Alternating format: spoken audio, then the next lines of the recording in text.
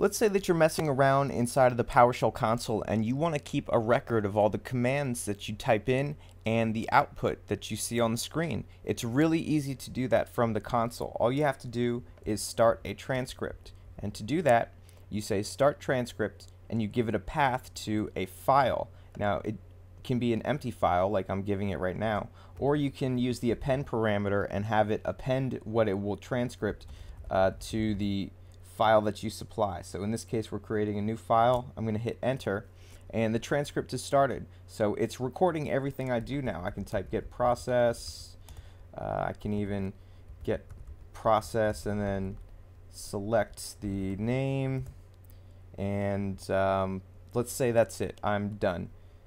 Now all I have to do is type stop transcript and it has stopped. I can open up my transcript file, which is here on the desktop, and you'll see that it creates a header first that has the start time, some Windows information, and then in the body we have everything that went down at the command line. We have my get process, this is what I entered, this is what was returned, and then I have the command that I pipelined here and the results, and we also have a little footer.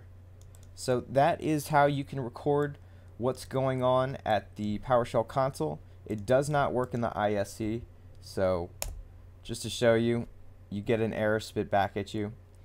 But if you want to record what's going down inside the console, start a transcript. It's that easy. Thanks for watching.